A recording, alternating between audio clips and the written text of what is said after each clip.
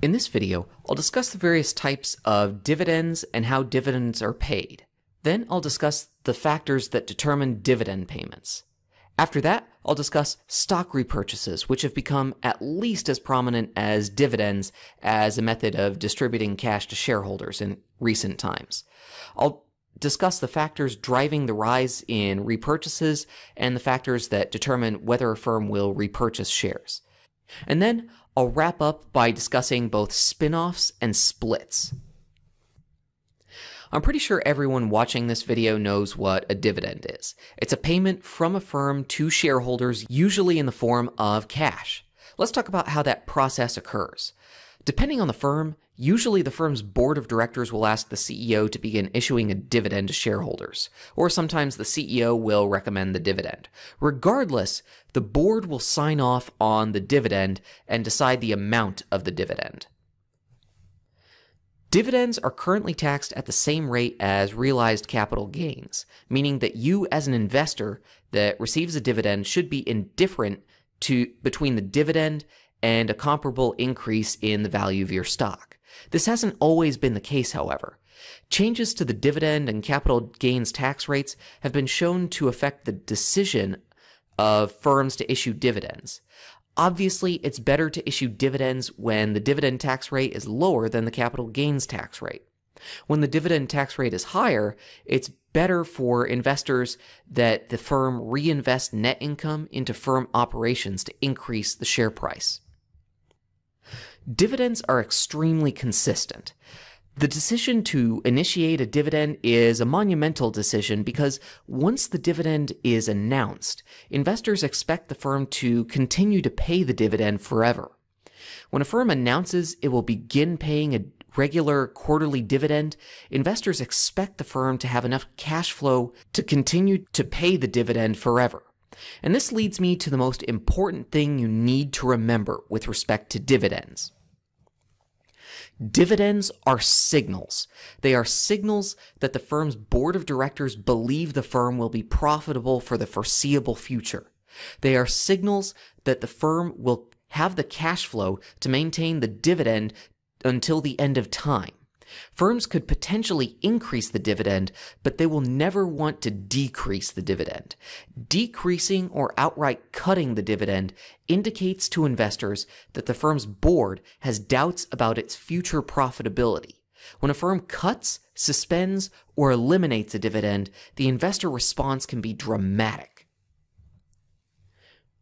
So I took this data from a very famous paper by Healy and Palapu in 1988. This is one of the early papers that examines the response by investors to dividend initiations when the firm initiates or starts paying a dividend, and dividend omissions when the firm cuts a dividend or completely eliminates it.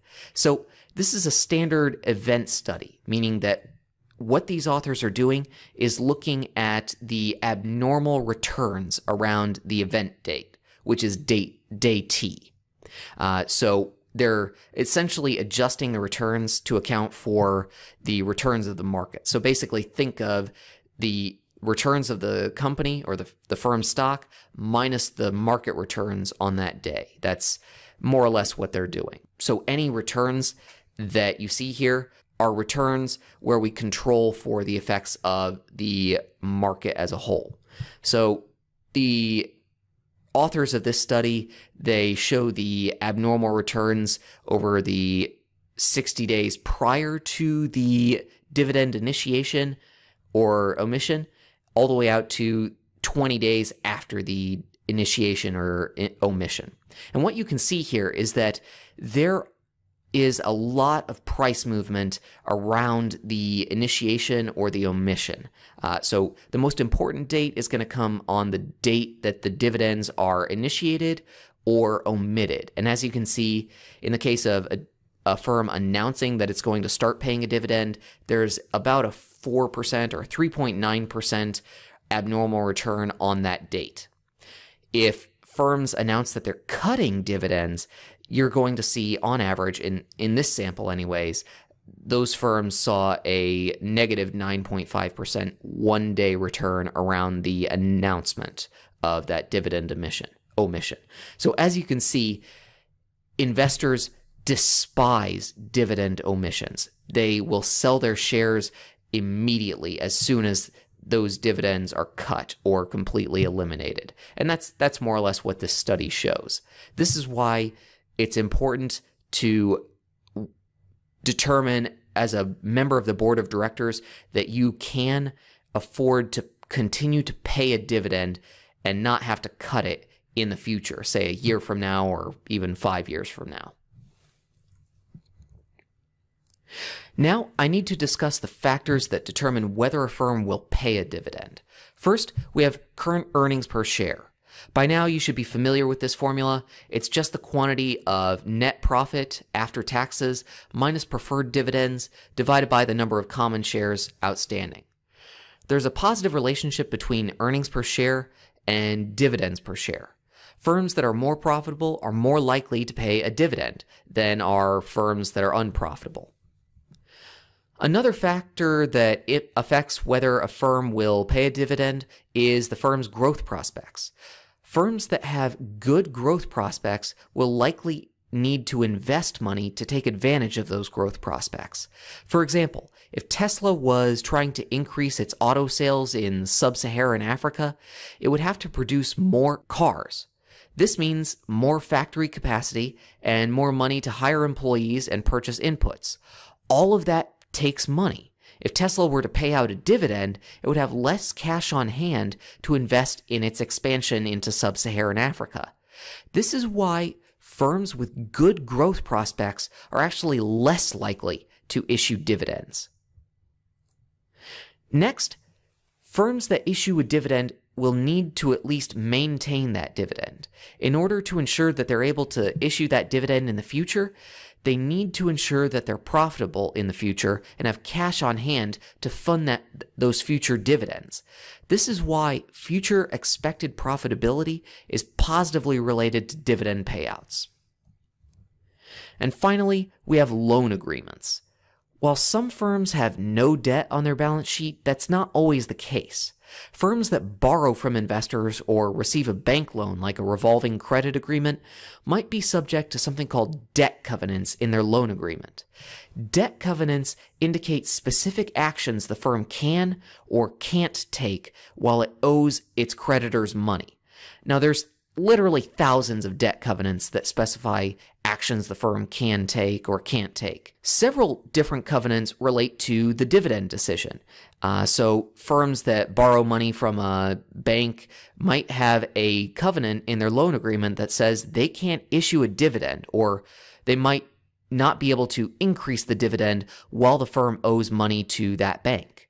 The reason that this covenant exists is because the bondholders or the firm's creditors as a whole don't want the firm to pay out money to shareholders while it still owes money to the bondholders themselves. Now let's talk about some dates associated with dividends. The first date we have is the declaration date. Remember, this is the date that the board announces a specific dividend and the amount of the dividend. If there's new information here, we'll see the greatest movement in the share price here. So this would be day T in that Healy and Palapoo study that I showed you a few minutes ago. As I mentioned earlier, dividend initiations historically lead to large increases in price, while dividend decreases or omissions cause investors to sell their shares. Next, we have the ex-dividend date, or as it's sometimes referred to, the X date. This is the official date by which you need to be a shareholder and therefore eligible to receive the declared dividends. If you hold shares before this date, you become a shareholder of record, and you will receive the dividend even if you sell your shares after this date. This is also the day that the firm's shares start to trade without the value of the dividend. Theoretically, this means that the share price should fall by the exact amount of the dividend on the X date. But academic research has shown that the decrease in the share price on the X date is actually smaller in magnitude than the value of the dividend. The next date we have is the date of record. And the date of record is the date the shareholder of record was identified or is identified. The date of record is usually the day after the ex-dividend date. It's typically the day after because it takes about a day for transactions to clear. The final date we have is the payment date. This is the date that historically the checks go out in the mail. Nowadays, however, the cash is transmitted electronically to your brokerage account. Let's examine how this works in the real world by looking at Ford's dividend history. So here are the past dividends that I pulled on Ford's stock. So as you can see, the declaration date for this dividend was 1/8/2020. The cash amount of the dividend, so this is a cash dividend, was 15 cents per share. The ex-date was January 29th, so if you wanted to receive this 15-cent dividend, you had to buy your shares prior to January 29th of 2020. You are the shareholder of record, and that data will get reported to the SEC by January 30th, and you get your dividend paid in March on March 2nd. So as you can see, Ford's dividend is extremely consistent through time.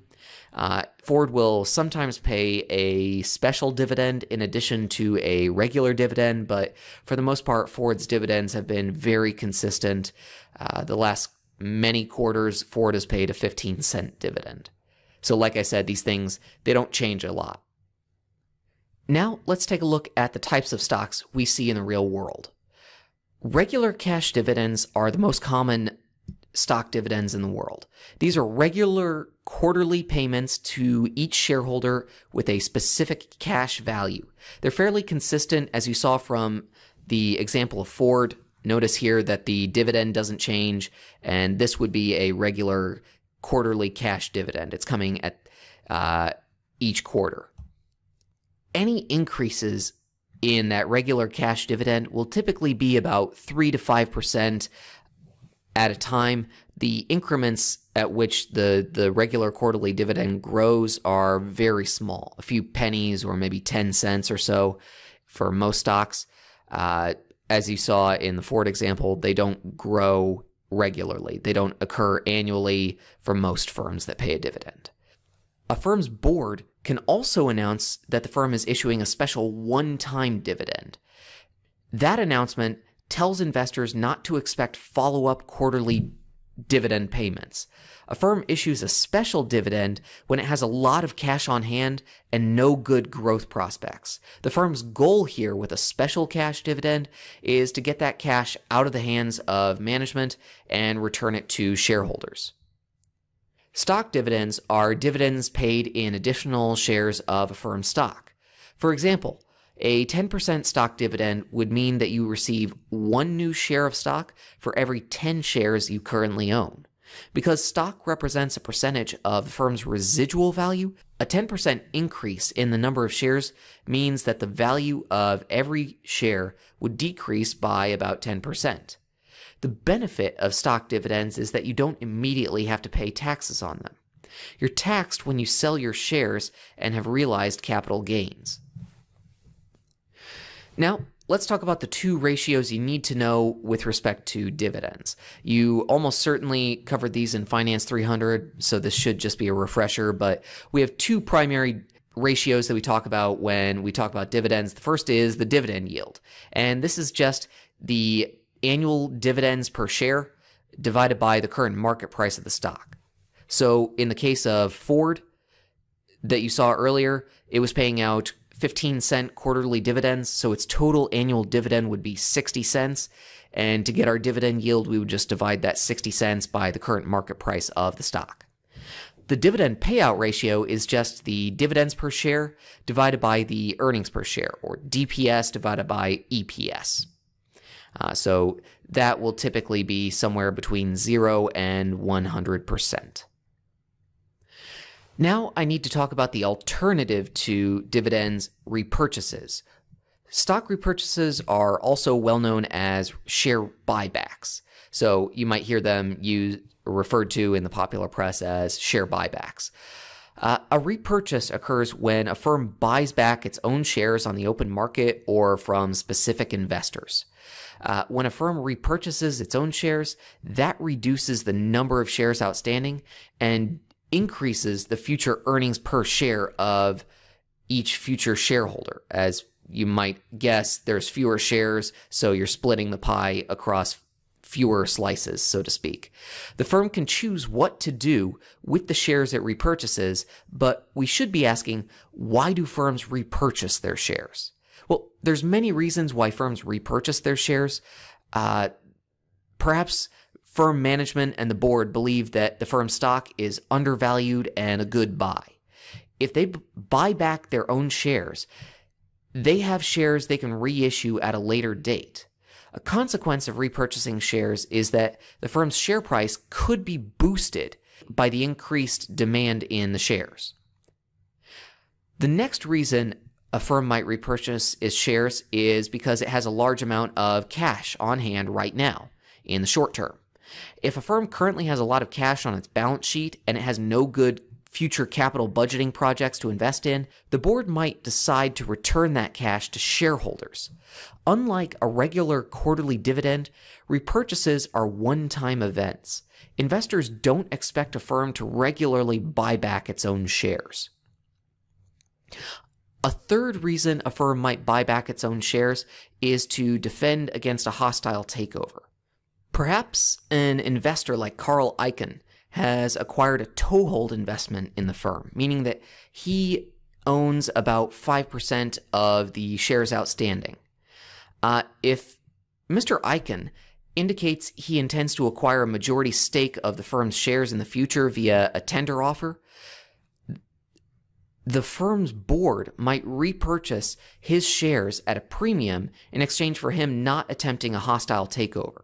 So here's an example of what that might look like. So if Carl Icahn wants to try a hostile takeover of Oshkosh Corporation, what he might do is he'll issue what's called a tender offer to the shareholders of Oshkosh, and he'll offer to buy the shares for perhaps a slight premium on their market price. And he'll buy any and all shares with the goal of getting the majority stake of the shares outstanding. So the goal here is to essentially control the board and then eventually buy up the rest of the shares of the firm. So repurchasing his shares at a premium is a good way for the board and the management of the firm to essentially drive him off. This entire tender offer technique being used by Icahn and many other investors is sometimes referred to as greenmail. So what happens when a firm repurchases its shares? Well, a firm has two immediate options. It can cancel the shares after it purchases them, or it can choose to hold those shares as treasury stock. Treasury stock held by the firm does not receive dividends and can be canceled at any time. A firm might choose to hold repurchased shares as treasury stock for several reasons. For example, if the firm is a serial acquirer, meaning it acquires many companies, it might choose to use its treasury shares in a stock transaction to buy the target firm. In this scenario, our firm would exchange its treasury stock for the shares of the acquired firm at a specific ratio. Our firm could also reissue treasury stock to pay stock dividends, or if the firm has an employee stock option program, also known as an ESOP, it could also issue treasury shares when employees exercise their stock options. I'm willing to bet you're less familiar with stock repurchases than you are with dividends, and there's likely a reason for that. Until 1982, repurchases were considered stock price manipulation by the SEC.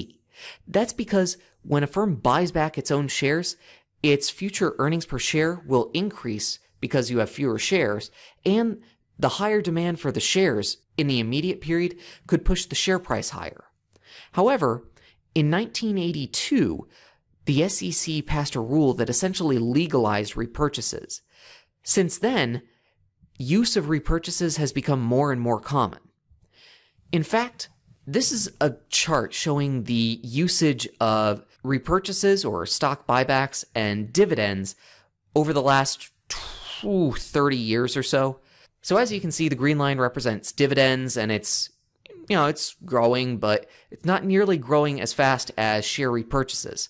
Notice here that share repurchases in the last several years, in many years, dwarf the amount of cash being returned to shareholders in the form of dividends. For example, in 2018, firms repurchased about $700 billion worth of shares versus paying out about $430 billion in dividends. Right now, the percentage of cash distributed in the form of repurchases versus dividends is about 61-62%. All right, now let's talk about another event in the life of a stock: spin-offs. Spin-offs occur when a firm's management and board decide it would be beneficial to divest a subsidiary or division and create a new standalone firm. When the firm does this, all of the shareholders of the old firm then become shareholders of the old firm and the new spun-off firm. From the shareholders' perspective, they now own shares of two stocks of two firms, each with different operations and management. There have been many spin-offs in recent years, from Sears' spin-off of Land's End to Expedia's spin-off of one of my favorite firms, TripAdvisor. So, why do spin-offs occur? Perhaps the firm has a division that is problematic or has become less productive. If a firm has a division it's trying to sell and there's no buyers, it's often easier to spin the division off into a new enterprise with new management.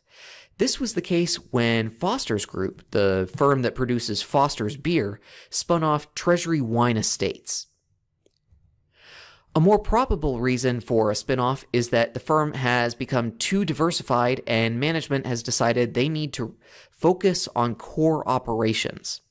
If a firm has become too diversified, it can be hard for management to utilize their special knowledge of an industry or a geographic area.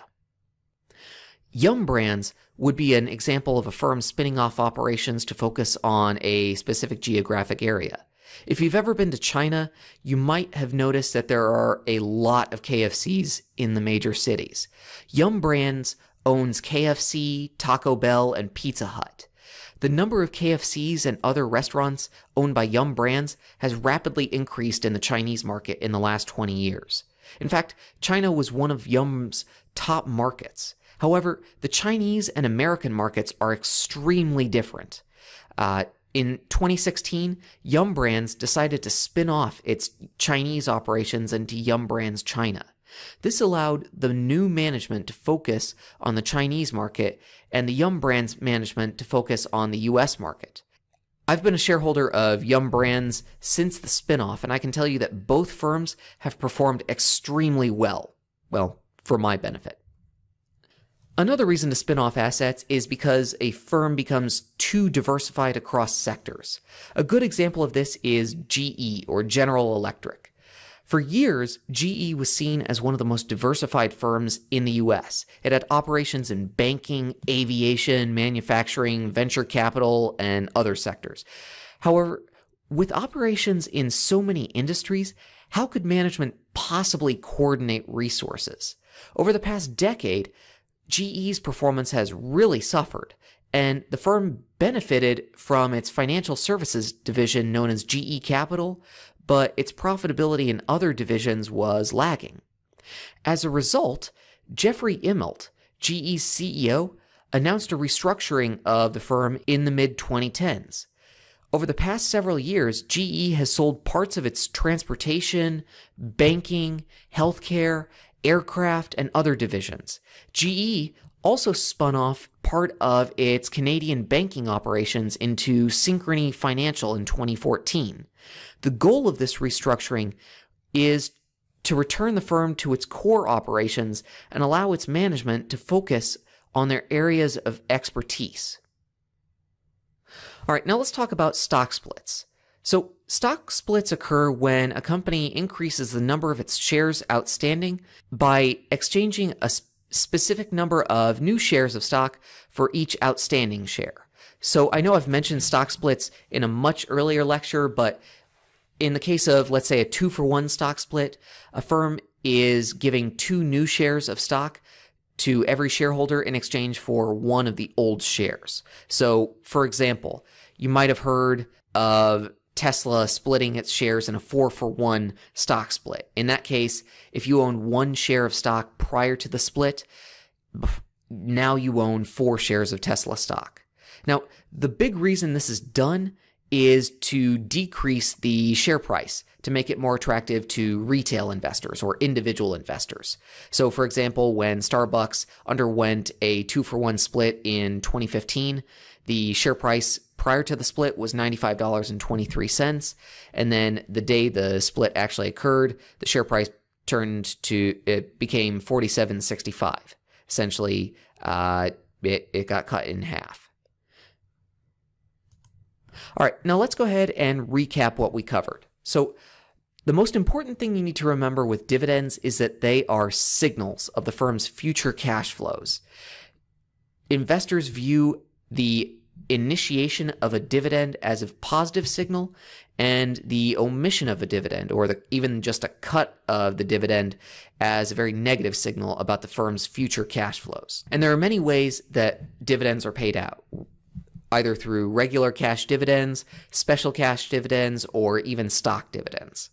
Next, I mentioned repurchases, and repurchases are used for a variety of reasons. Go ahead and go back to that slide. But nowadays, more cash is being distributed to shareholders in the form of stock repurchases than through the use of dividends. Next, I talked about spin-offs, and spin-offs create 2 distinct firms where one existed previously. And spin-offs are usually a way for a firm to focus its operations and drop operations that might cause a firm to be too diversified. Finally, I talked about stock splits, and stock splits allow a firm to decrease its share price while also maintaining its market capitalization. And with that, I'm going to wrap up this video, and if you have any questions, please feel free to ask. Thank you.